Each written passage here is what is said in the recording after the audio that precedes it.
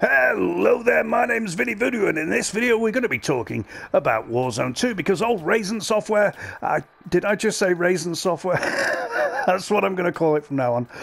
Raven Software have released quite a large amount of information about Warzone 2. It's not specifics such as the exact date it's coming out and stuff, but it is new information, and I've collated it from various sources so you don't have to. And if you have a very specific question you want answering, I'll chapter this up and break it into a sort of mini FAQ. So without further ado, why don't we have a look at what's going on with the release, imminent that it is, of Warzone 2.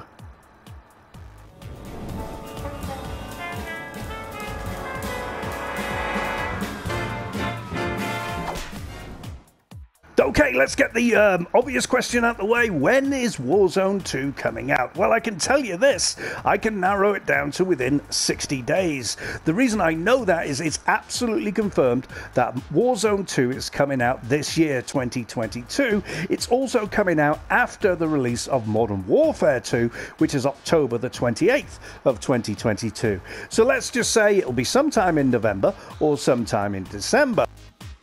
Now, I'm going to predict it's going to be over a week after the release of Modern Warfare 2 because they're going to iron out the kinks of Modern Warfare 2, of which will also go into Warzone 2. So I'm going to predict 30 days after the release of Modern Warfare 2, Warzone 2 will come out. It's just a guess on my part, but I can guarantee you this, at least if what they're telling is the truth, it will come out within that 60-day window after the release of Modern Warfare 2 on October the 28th.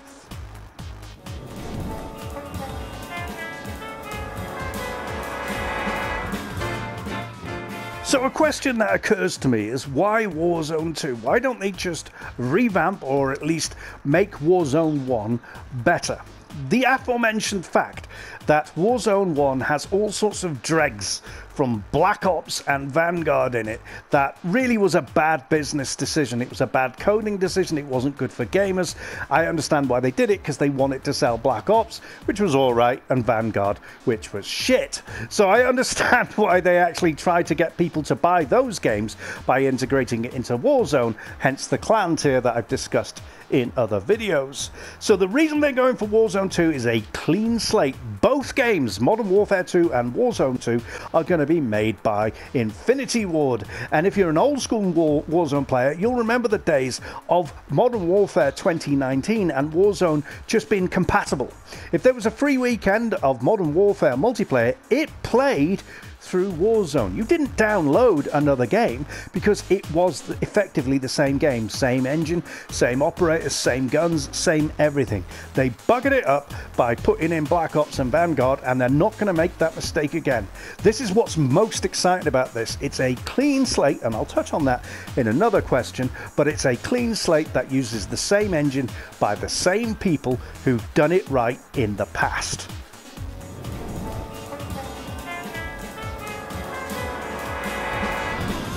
Can you deal with that? Now, this is an interesting question, and that is, what consoles is the game Warzone 2 coming to? Now, if you'd have asked me this 2 months ago, I would have said current gen only. That is the PS5, Xbox Series S and X, and not on anything prior to that. Well, it's now official. Warzone 2 and Modern Warfare 2 will be on all consoles from Xbox One and above, and PS4 and above.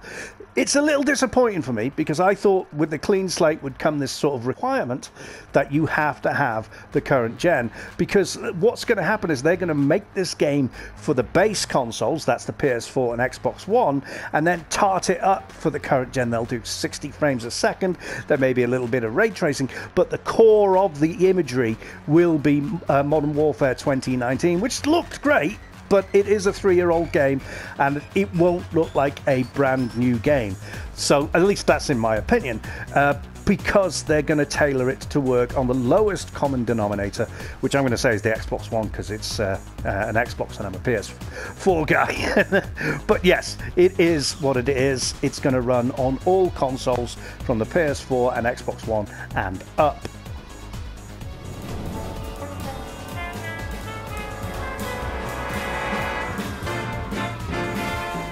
And finally, so Warzone 2 comes out. It runs on the new consoles and the old consoles.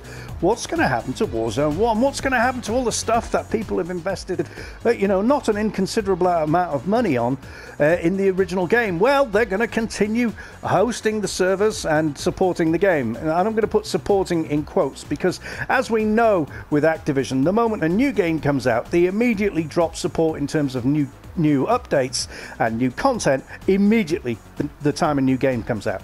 So my prediction is the moment that Warzone 2 comes out, there'll be whatever bundles they've created, but there won't be any new ones in the store, and eventually the store will just disappear. People will stop playing it. They'll move and migrate to Warzone 2, and Warzone 1 will be gone. But for a period of time, and I'm going to predict 6 months or less, Warzone 1 will run concurrently with Warzone 2. But since you can play it on all consoles, why would you play Warzone 1? Why would you play the inferior product, assuming it is, over the brand spanking new product that comes out shortly? I don't know the answer to that, but they're going to run at the same time, at least for a short while.